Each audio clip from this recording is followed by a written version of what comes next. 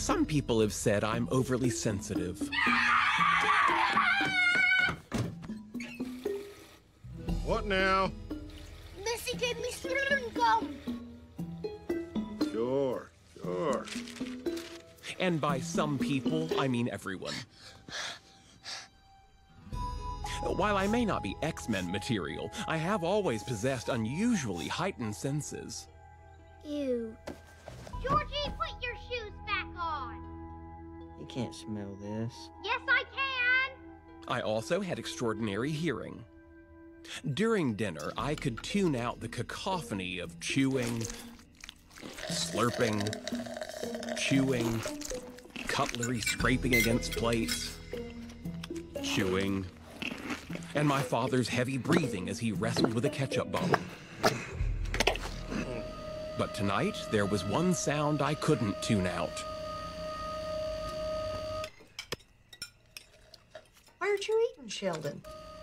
How can I with that horrible noise? What noise? That irritating high-pitched buzz. I don't hear nothing. Me neither. How can you not? Wait, I think I hear it. You do? Yeah, it's coming out of your face. I guess I hear a little hum. Refrigerators make noise, Sheldon. This is new. It's never made this sound before. We should call a repairman. I'm not spending money on a fridge that's working. Then think of it as spending money on my mental stability. Ignore.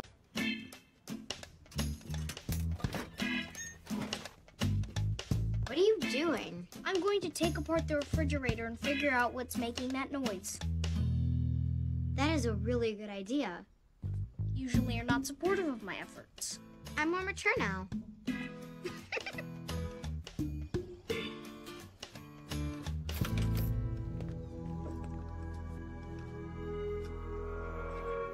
Hi, Mom. What did you do? Good news. I found out what part was making that noise. You have to put this back together. Now we're going to the bad news. What made you think you could fix this? I'm smart. And I had a book. Do you still think you're smart? Yes. I told him not to do it. He wouldn't listen.